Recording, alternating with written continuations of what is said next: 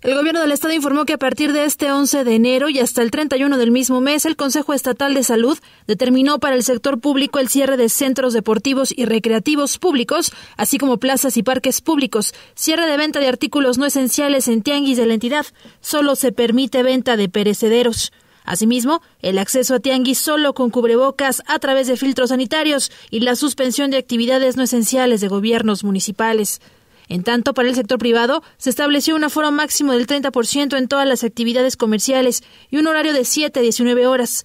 En el caso de establecimientos de venta de alimentos preparados, a partir de las 19 horas solamente se permitirá el servicio para llevar.